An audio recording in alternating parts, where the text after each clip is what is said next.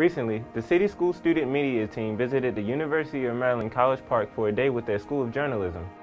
The event, J-Day, informed students about the School of Journalism, meeting industry professionals, and taking part in workshops with college professors. There are education reporters, there are politics reporters, City Hall, there are people writing about the environment, about the Chesapeake Bay, about pollution, there are sports. We basically have anything and everything. This experience helped students have an open mind for video and digital journalism. It showed me what more you can do with telling stories and using video to make it more interesting for the audience. Some key takeaways were learning how to use new technology to tell stories from the newspapers, using new devices like drones to tell interactive stories, and learning how to use graphic design software for news publications.